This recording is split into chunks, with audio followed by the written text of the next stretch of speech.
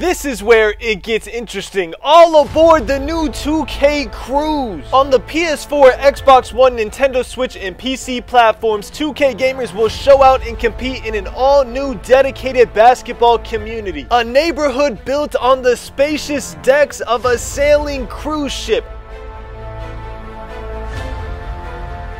I told myself that after such a terrible year from 2K, that I would not get excited over any news. But did you just hear that intro? We hoopin' where? I'm not gonna lie, that's got me a little excited, but I'm setting myself up for disappointment, so I'ma chill and just tell y'all all the news you need to know. Real quick, drop a like if you're playing Park most of the year this year, and drop a comment if you were my team head, because both of y'all got mad info you need to hear. And unfortunately, one of y'all has a major decision to make. Let's get into it. So I think I speak for everybody when I say we don't care how much sweat they put on Dirk Nowitzki's face, okay? Major congrats to the cover athletes. Luka, you still looking mad cute, my guy, but like, I'm sorry, like, we just don't care, bro. All right, here we go, the biggest new features. I feel like with all the exposed videos I've dropped and all the times quote-unquote toxic grinding has come out, people view me as a negative person. So you know what? I'm gonna start with the only negative news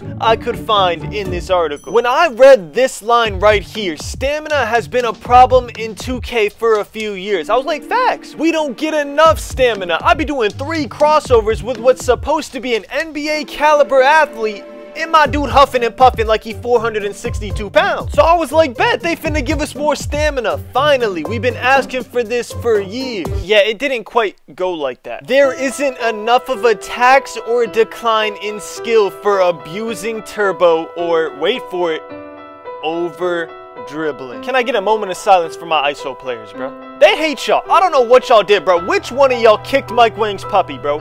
One of y'all kicked Mike Wang's puppy in the face, and he's held a grudge for years because he stayed punishing ISO players. Now, I will say this. They said the same thing on 2K19, and we all know 2K19 was cheesy with the dribbling, okay? So we still have hope. They might go back on this, but if they don't, looks like screens is gonna be the meta again. Now, I'm not trying to make y'all sad out here, so we're gonna follow up the most negative news with the most positive news in the article. This is where it gets interesting. All aboard the new 2K cruise. On the PS4, Xbox One, Nintendo Switch, and PC platforms, 2K gamers will show out and compete in an all-new dedicated basketball community. A neighborhood built on the spacious decks of a sailing cruise ship. I'm not gonna lie, I could have just told y'all it was on a cruise ship, but I wanted to show y'all that I could read because y'all be flaming me. I am not that old yet, alright? But listen, bro, a cruise ship on current gen might be kind of game changing. I'm not gonna lie, I've been telling myself this whole time, no matter what, I'm starting on next gen because I want to see what's new. I didn't spend a couple $100 on a brand new console to play current gen, but I'm not gonna lie, this cruise ship got me mad excited, bro. I don't know where to go, but let's hear what next gen's got to offer. On PS5 and Xbox Series X,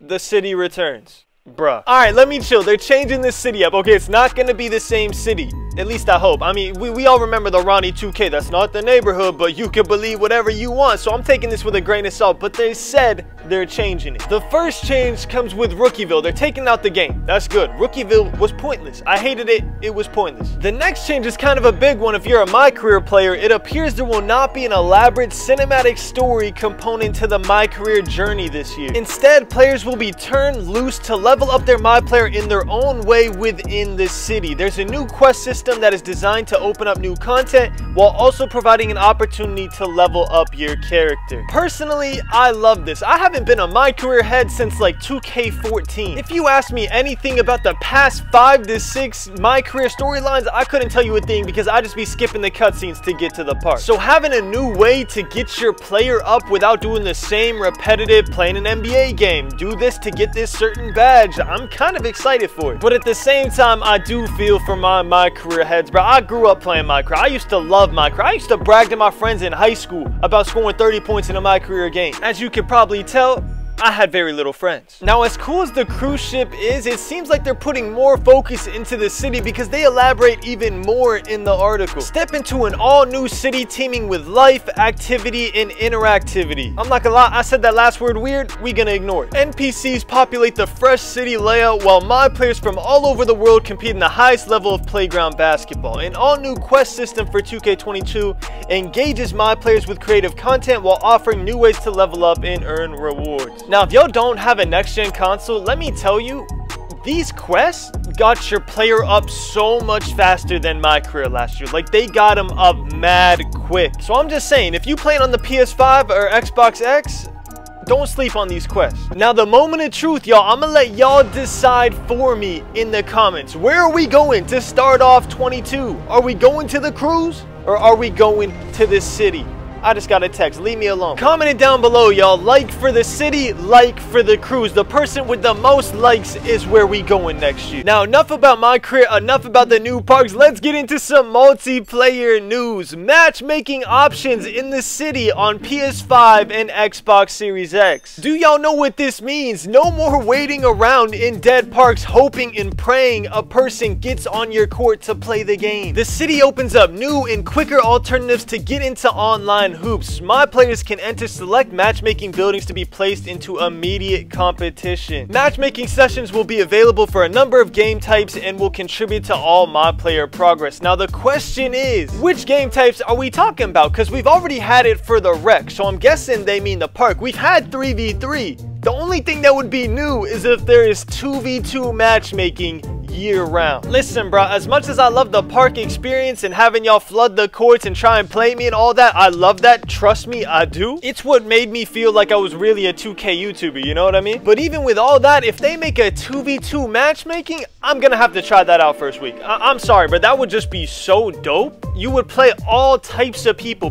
that you would never even see in your park. And imagine if they had a 2v2 matchmaking leaderboards with the #1 duo on the top. All right, I'm giving 2K too much credit, bro. They're probably not gonna do that. But hey, if y'all watching this video and you could put that in real quick, I promise you the community would love that. Okay, so we got news about the new parks. We got news about the new matchmaking feature. All dope. But let's get into what really matters, the gameplay news. I'm pretty sure everybody knows this, but just in case you don't, we could be playing in outer space, but we could have the craziest park ever. But if the gameplay is bad, the game is bad. It's as simple as that. Now, they don't go too in depth on the gameplay, but they do say this: defense, a completely revamped shot contest and blocking system highlight an arsenal of new defensive tools at your disposal. I'm guessing that means RIP Stretch Big shooting overheads. RIP 2K19, you will be missed. Stretch Big grinding was the GOAT. Playing suffocating defense on the perimeter and the paint has never felt more rewarding, giving elite defenders the ability to truly change the outcome of the game. If this is true,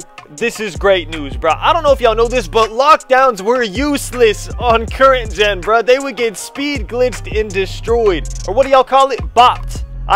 Bopped. They would get bopped. So if they make it where people who actually have stick on defense are able to get stops, I'm all for it. And the offense, breaking down defenders off the dribble with new signature moves and combos, precision jump shooting, dunking in traffic, and pulling off alley-oops have all become more skill-based. I'm not gonna lie, I call cap on this, bro. They said they're putting contact dunk alley-oops. In what way could that be skill-based, bro? Like, in what way? I'm not gonna harp too much on this because 2K isn't really like the most skilled game, you know what I'm saying? Like, you could have skill, but it's not really a huge skill gap. But we're gonna have to see. Basketball IQ and stick skills play an even bigger role in separating top offensive players. As long as speed glitching isn't there, I'm happy, okay? And I'm gonna get a bunch of stage hit in my comments being like, oh, you can't guard it. Of course I can't guard it. It's a glitch. It's not supposed to be there. Damn, I sounded so old right there. Do not call me an old head, bruh. I'm still young. I'm in my prime. And the last thing this article has to offer, 2K might be the only major sports title that allows you to win without decent IQ for the sport you're playing. That's facts, bro. There's some people who play 2K who have never picked up a basketball in their life, which is fine. It's a video game and they're fans of the NBA. That's why they're playing 2K. But I'm just saying, like, IQ should have a decent effect in the game. And last but not least, my team heads, they are reintroducing the My Team draft feature. Now, this is kind of exciting. The last time I played my team competitively, or at least semi-competitively, was NBA 2K20. But if they introduce a my team draft that's kind of like mud draft, I would 1000% be down to play that, bro. Like, if you don't have to actually buy the players and spend money on it, and you could just draft a team and play against people who also drafted a team, I think that would be dope. If that's not what it was like at all, I'm sorry. Again, I'm not a my team head. I don't know. That's just what pops up in my head whenever I think of my team draft. But y'all let me know in the comments if y'all are excited for that. But anyways, y'all, that's all the news we got for today. Let me know y'all's thoughts. Are you going to the cruise? Are you going to the city? Do you even have a next-gen console yet? I need to know these things. Trust me, I have been stressing over what game I'm gonna play first, bro. Please let me know. And if you've taken a break from my channel this year because the game is dry, welcome back, my boy. Simply Squad missed you, bro. It's gonna be a lit year. It's gonna be our mill year, hopefully. So drop a like if you're gonna be here the whole journey, man. Thank y'all so much for watching. I love you all, and as always, keep grinding. Ballin', 2K we never be falling. Rachel she never be calling. Still hitting shots while they steady be taunting. Ballin', 2K we never be falling. Rachel she never be calling. Still hitting shots while they steady be